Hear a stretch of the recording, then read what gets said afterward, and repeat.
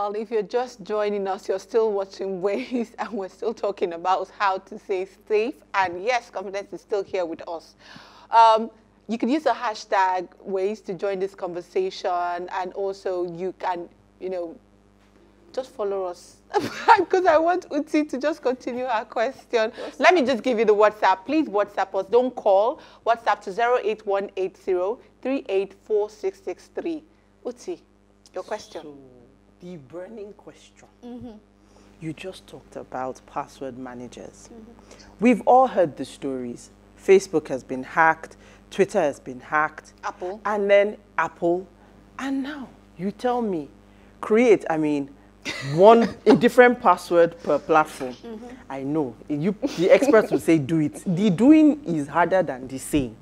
But I put everything on a password manager. How am I sure that password manager tomorrow won't get hacked? What's this? Because that's where my mind goes. When I see that thing, every time I log in, it says save. I'm thinking, because tomorrow Google will come and tell me I have 19 compromised passwords, and I'm thinking, how did it get compromised? I didn't tell anybody. This is the only place it's at. So maybe just give me some confidence. Okay, so what I would do is I will put myself out there. How do I do it? Maybe I think that will give us. But before I start putting myself on how I do it, I want to state that there is nothing absolutely safe. But what you want to ensure is that you make it so hard for you to be the low-hanging fruit.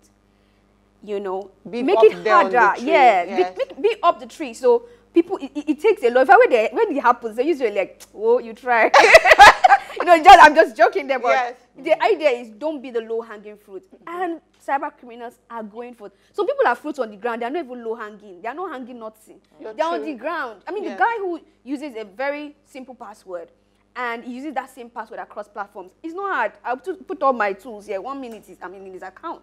I'm going to be in multiple of his accounts. So the key idea is not to be the low-hanging fruit. That's one. Then two, habits around making security safer is what's going to encourage you to embrace them. And that's what password managers do.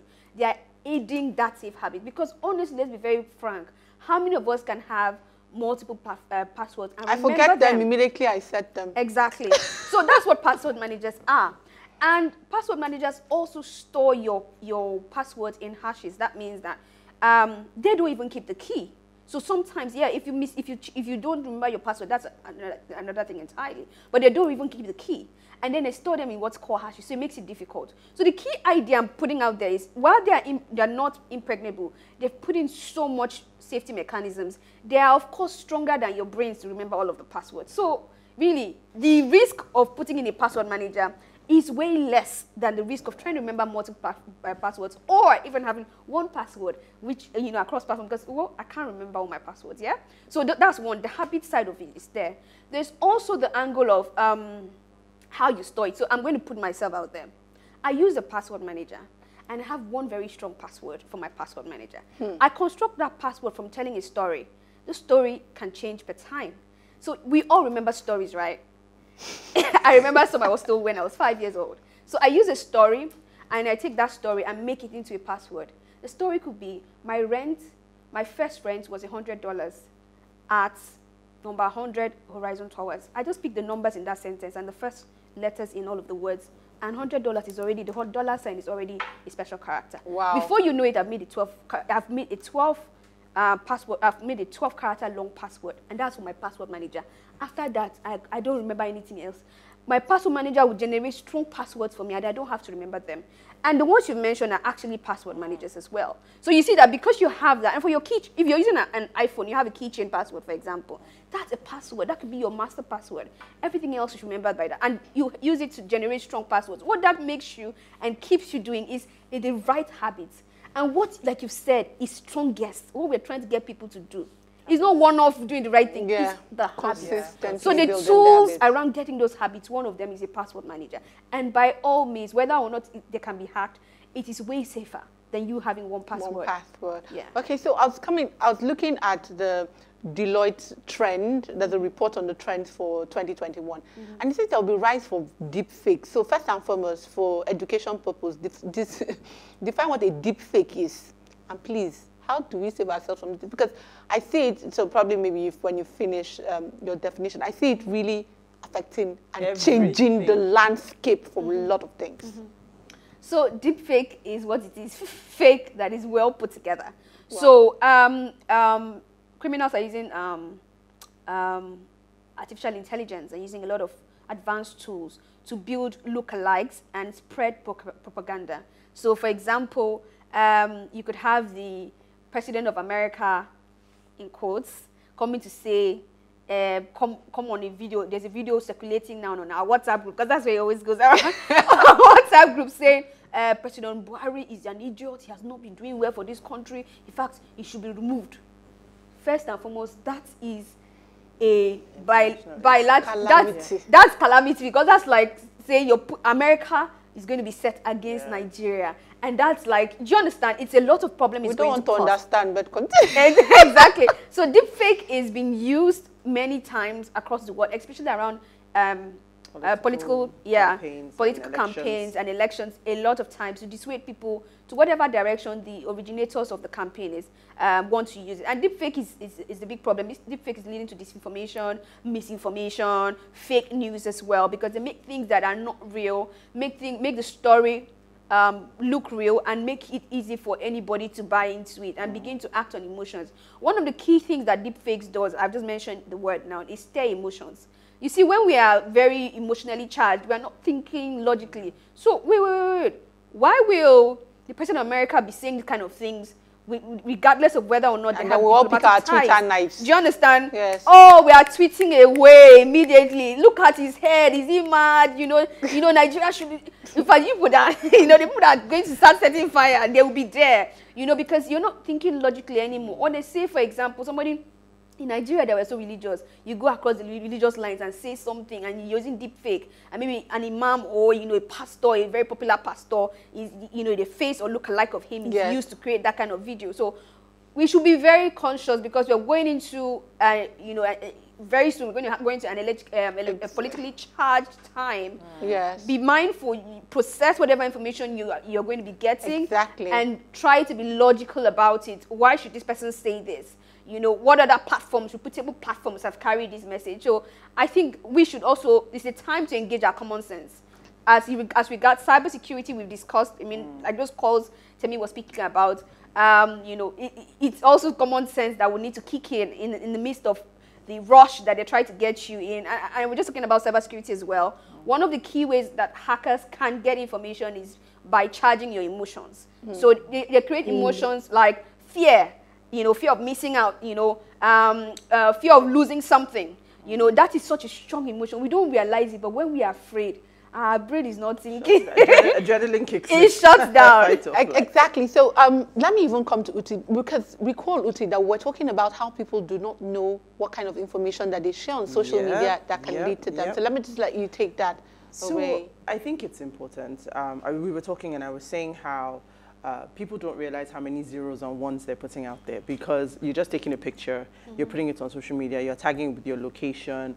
So people put so much out there. So maybe just to educate people around how to protect themselves on social media, because nobody ever thinks about security. You want to, pepper them, you want your pictures. I could identify someone's house, and I passed it from the pictures she was posting. I knew exactly where she lived, and it came unconsciously.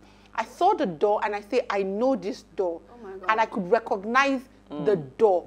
She did not post anything apart from the door, and that's a consistent place, and it had a landmark, and I said, this is this person's house. It scared me. I know that. I know exactly what you're saying, and I tell people this a lot. We are quite careless with how much information we share, even about our workplaces. We share so much. Somebody is leaving an organization, just joined an organization, will take a picture of their badge and share online, especially on LinkedIn. You know what that means? That means that I could, if I was trying to get into your building, into your organization, what I would do is just take that picture, superimpose my picture on it, work on it, and I would have your badge exactly like yours, except if, there's a special technology behind your badge that I have to scan to get it, which, again, there are ways around that as well. So remember that when you're sharing information, how can somebody take this information and use it? So when she says badge, she means your identity card. Yeah, your identity card. Thank you for putting that out. But if people share results of their children, the names of their schools are visible, your child could be kidnapped. You know, people, they say give away. People are sharing their bank details right out there. Not even people's DMs. People are sharing their addresses online. The physical world and the online world, it's just a continuum. Like, that's what you should remember. If you won't bath naked outside, why would you be sharing this kind of information outside? It's literally you putting yourself out there without covering yourself up. Because somebody can easily gain access to your house. Someone can stalk you and just find out where you're living very easily. Somebody can get past just that information, can use that information to begin to source more and begin to get more once they are intent on doing this. So remember that anything that is personally identifiable information about you should be kept safely. Don't share that information openly. If you're transacting business and you're doing it, in private, it's okay. But things like your personally identified information should be kept private, and any pointers to that as well. I mean, you're talking about the landmarks, for example. You should not be taking pictures in front of your car, for example. Exactly. Don't do it. Your license plate showing. Don't do it. You should not be taking pictures in front of your house. Don't do it. Somebody could use that information as well to find your house.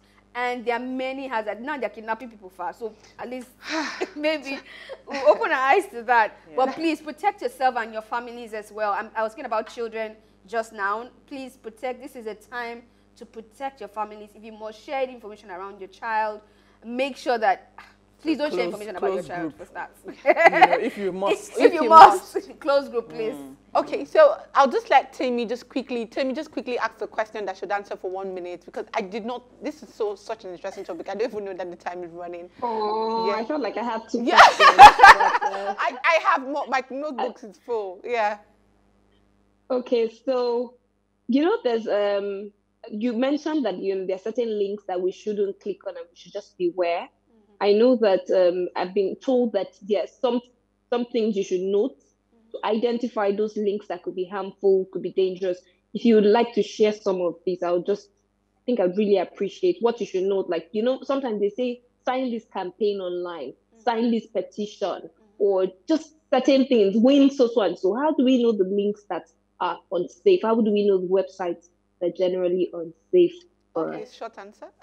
I'll try. That's a very big question. But the first thing I would say is find out if it's wanted conversation or not, because once it's unsolicited information, it's very likely that it was sent to you automatically and it was spam. And that's one. So don't respond to unsolicited, and do not click links in unsolicited communication, whether it's on WhatsApp, by email, or social media, whatever. Please don't click on any such links. 2, one very major trick used by cyber criminals these days is they started using shortened URLs. So how we have meetings and then we have Bitly, So they know that when you send you that palliative link that has xyz.com, you're going to figure it out. So what they do is they take that link and use a shortening service and then shorten that link. So you're more likely to fall for that. That's a current prevalent trend, we're saying. So before you click on any such link, go to checkshorturl.com, copy that link, do not click on it, and put it there and check the long version of that URL and analyze it with your mind. Does this look right? If it's a government palliative, it should end with .gov.ng. Does it end with .gov.ng? So research and then just Google that link. Sometimes just Googling it will do the work for you. You would find that there are reports about that link, for example, or Google the organization without clicking on the link. Find out if that offer that they're giving you in that mail or whatever is publicly advertised on their social media platforms or their websites. Usually, if there's that offer, whatever, it will be on those platforms. So just really engage your FBI or your investigative sense. Your social security sense. Exactly. In other news, calm down. Be calming down. Be calming down. It has been such an interesting conversation. I do not think that this time is enough. I'd really like us to do part 2 of this, because we've not even touched on business, the business emails at the company. Yes, and all of that. There's a lot more that we need to talk about. What are we looking out for when we see emails? For example, not everyone on my WhatsApp sees my status, depending on the relationship I have with you, and maybe it's just time we start reading some of these things before we say yes to them, or the permissions that we give for the apps and everything. We didn't talk about permissions as well. Exactly. So please, in 1 minute, just give us a final word. I don't know how many of these things you can fit in, but definitely we're going to have a part 2 of this. For start, I would say please turn on 2-factor authentication everywhere possible. It makes it harder. There's 2-factor authentication easy to set up on your WhatsApp. It's easy to set up on your Instagram account, on any account that you find, on Twitter, any account that you find valuable. Please set up two-factor authentication. It's there for you to use. 2, have use a password manager, or make sure that you have multiple passwords per your important platforms, which is your social media, your banking, and your email as well. It's also important that you have tools that help you stay protected, like your antiviruses we've spoken about. Your phone also needs an antivirus. You don't wear a mask, but you don't get antivirus. Check them out. Please, I'm still going to borrow another 1 minute, because I find out that we keep mentioning two-factor, but we did not say what it was. And you know, there are a lot of things that sound so literate around here, but we know that for some people these words are totally new. 30 seconds, please break down what that is. Thank you. So, two-factor authentication is the second way of confirming that you are who you say you are. Your password is something you know.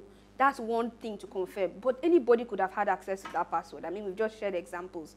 Facebook was recently hacked. Your password may have been stolen. You know, so another way that they can also confirm that you are who you say you are, maybe by something you have or something that you are. Something that you are could be your thumbprint. Something that you have could be your phone, and you can generate a code from your phone, or a password, or a small password could be sent as a text message on your phone. That's something you have.